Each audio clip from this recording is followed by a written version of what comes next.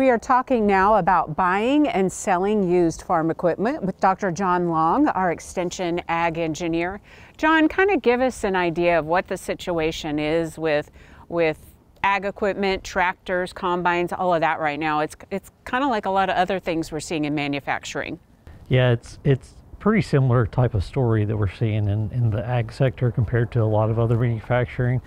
If we look at the prices of used equipment, the unavailability of new equipment, it's all around based off of that. So what in fact are we seeing? I mean, what's causing this? Dive into that a little bit in terms of the supply chain issues and the ability to get new tractors and new equipment, and then what that's causing with the backlog of maybe the availability of used equipment, and then what's that doing to prices? Sure. So a lot of the new equipment that we're talking about, if you've been to a dealer lot in the past year to a year and a half, you've seen the dwindling stock of equipment at new dealer equipment type of things. And a lot of that has to do with the manufacturing process. What's happening in recent years, we've shifted a lot of our manufacturing to just-in-time manufacturing, which means you're relying on the supply chain. You're relying on getting that material in to build that new planter or combine.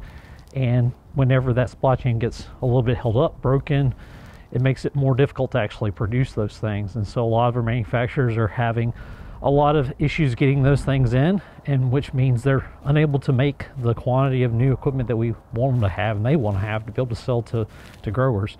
And so that kind of creates a trickle-down effect with used equipment, because a lot of new equipment, I'd say 9 times out of 10, new equipment is going to have some type of trade-in associated with it. And so that trade-in is something that they're going to turn back around and sell to someone else. They're going to trade in their, piece of equipment, and it kind of becomes a process there, a wash down of used equipment. And whenever we don't have that new equipment there, it kind of holds up the process and makes it more difficult for people to get in that and disrupts that whole chain.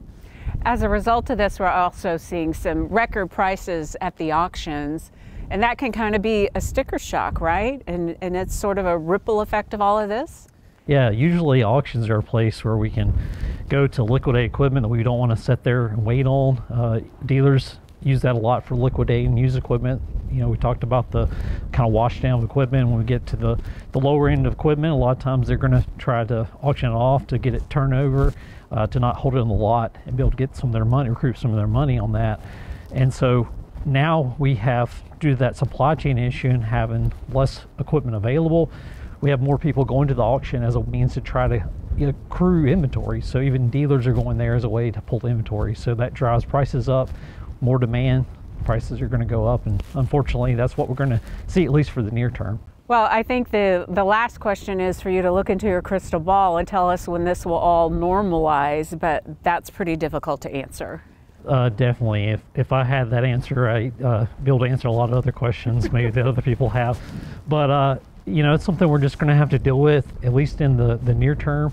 There are some advantages. If you do have some used equipment available that you're not using, now's a great time to turn over some of that stuff and create some extra liquid cash available for your operation.